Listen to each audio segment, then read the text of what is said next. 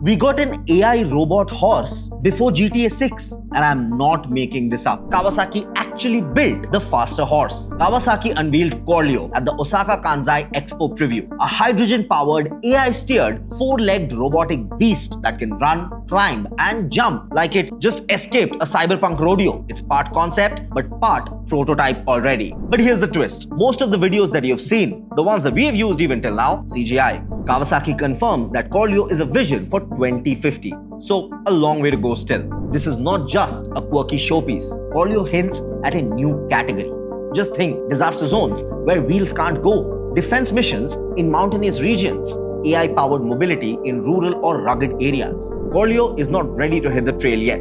I mean, obviously, there's a long way to go. But it's more than just a meme. It's a vision of how AI, robotics, clean energy could redefine personal mobility in the years and decades ahead. If it works, it could spawn a new industry, literally. So what do you think? CGI clickbait or future tech that we'll ride by 2035?